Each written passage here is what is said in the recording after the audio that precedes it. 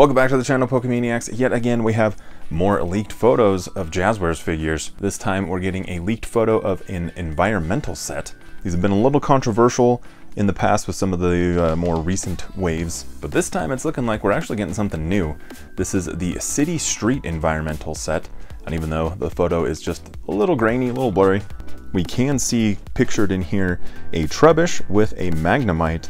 There's a nice like street lamp in there and what looks to possibly be some sort of like apartment balcony or something of that sort. This looks really good to me. That one's gonna, if I can find it, that'll be a must buy for me.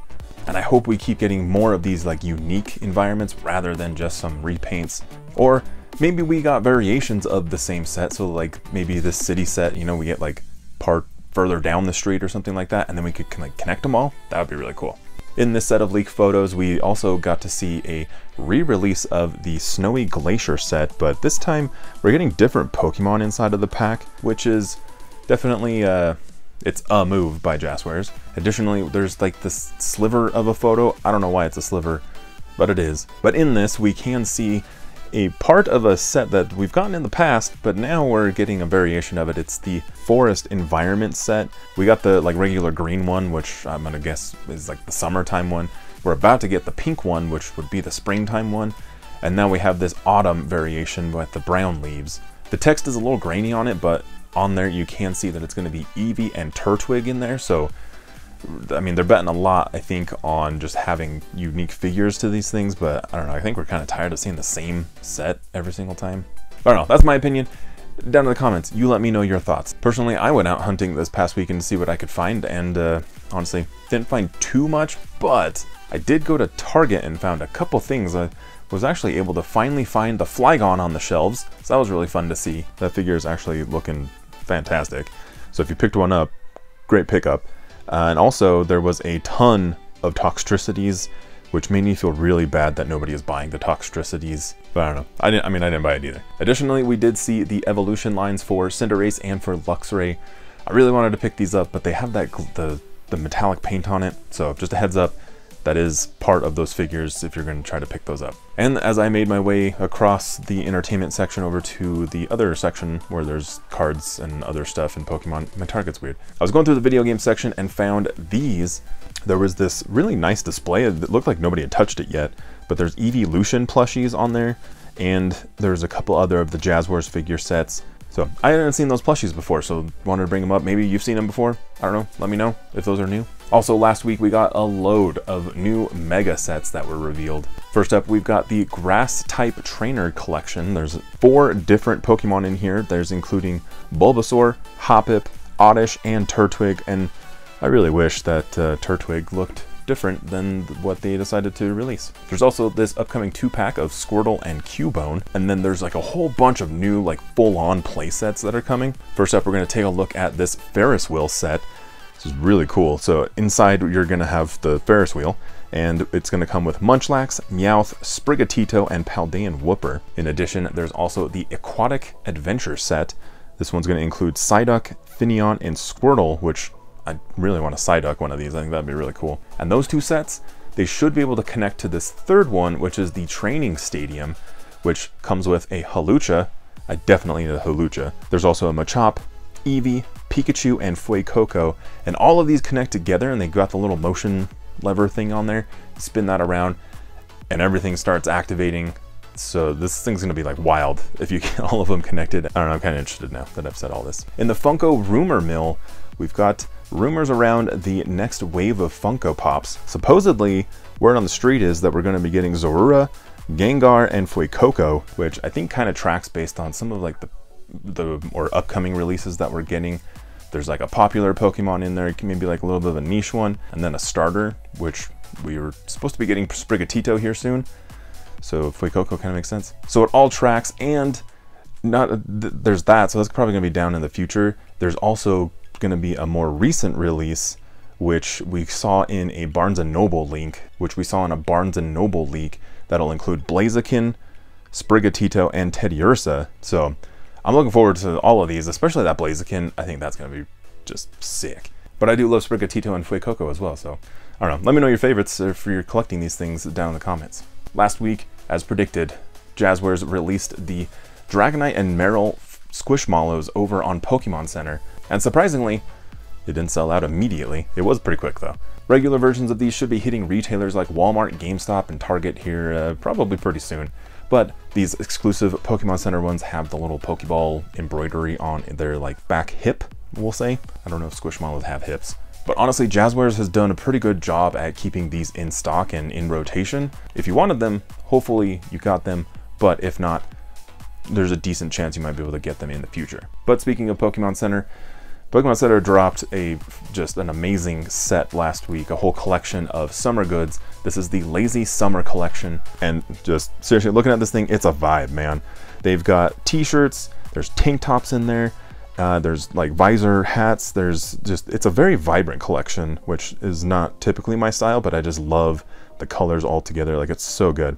The Pokemon were drawn by artist James Turner, who's apparently done a lot of work in the past with Pokemon on different projects. In the collection, there's also things like beach balls, and there's just absolutely no way that the Jigglypuff beach ball wasn't trying to reference that infamous Pokemon episode, the Jigglypuff as seen from above.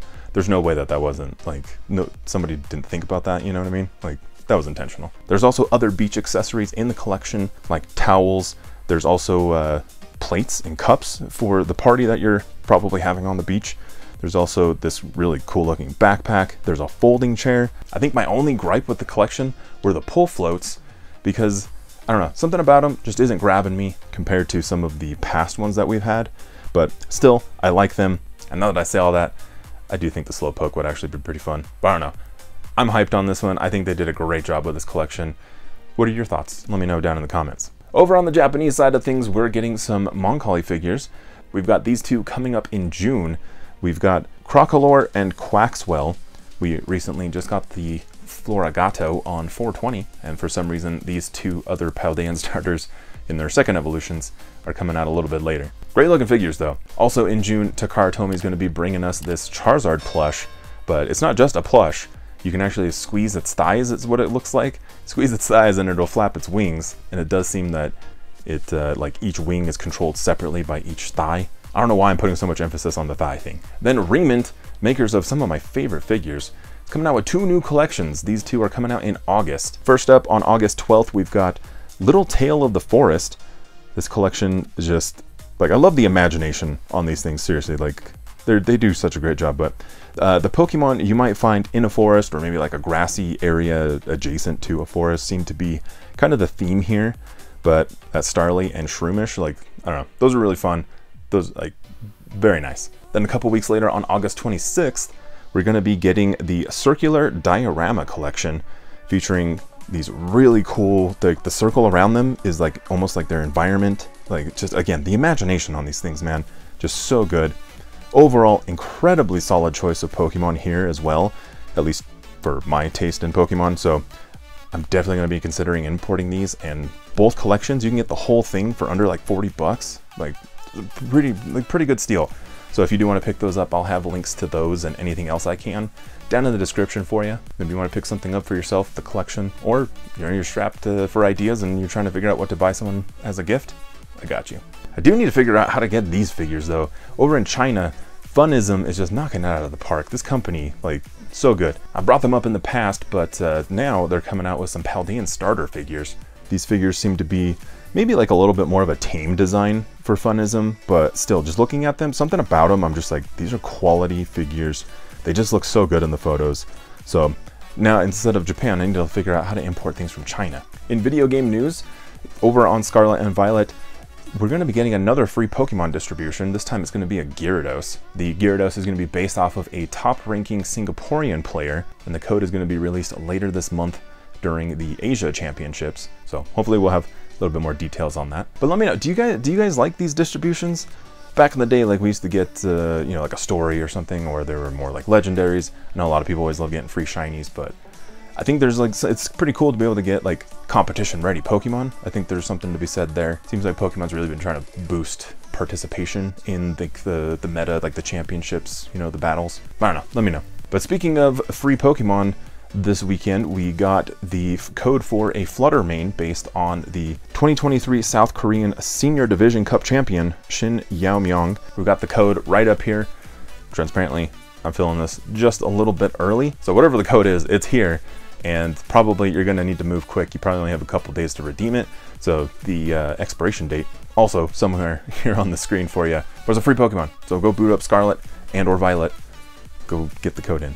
Hurry, I'm letting you go do that. I'm gonna tell you about the pre-release promos for Twilight Masquerade. This is the upcoming set coming out on May 24th in the Pokemon TCG. Looks like the 4 cards we're getting are gonna be Thwackey, Infernape, Frostlass, and Tatsugiri. Again, the set releases on May 24th, but these promos are actually going to be starting May 11th. They're going to be available to us at different like competition events at local game shops.